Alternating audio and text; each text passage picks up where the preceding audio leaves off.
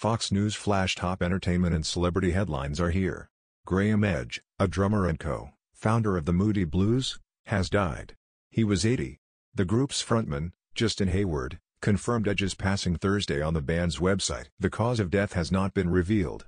Hayward, 75, described Edge as the backbone of the British rock band, which was inducted into the Rock and Roll Hall of Fame in 2018.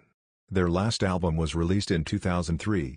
Jerry Douglas, longtime Young and the Restless Sector, dead at 88 inductee Graeme Edge of the Moody Blues attends the 33rd Annual Rock and Roll Hall of Fame induction ceremony at Public Auditorium on April 14, 2018 in Cleveland, Ohio. Photo by Jeff Kravitz/Film Magic/Getty Images. When Graeme told me he was retiring, I knew that without him it couldn't be the Moody Blues anymore, Hayward said.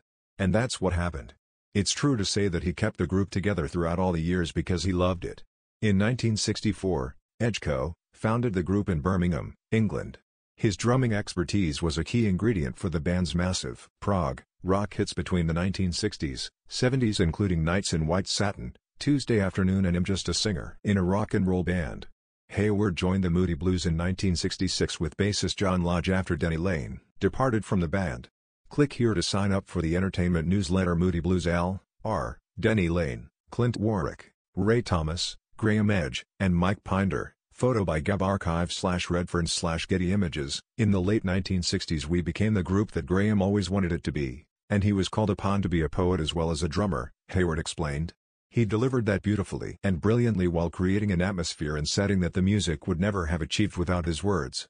I asked Jeremy Irons to recreate them for our last tours together and it was absolutely magical.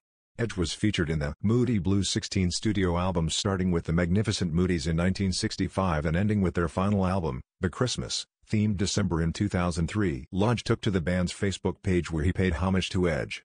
Click here to get the Fox News app. Drummer/songwriter Graeme Edge of the Moody Blues performs at Hard Rock Live in the Seminole Hard Rock Hotel Amp Casino on January 10, 2018 in Hollywood, Florida. Photo by Johnny Louis/Getty Images. To me, he was the white eagle of the North with his beautiful poetry, the 76-year-old shared his friendship, his love of life and his unique style of drumming that was the engine room of the Moody Blues. I will miss you, Graeme. The Associated Press contributed to this report.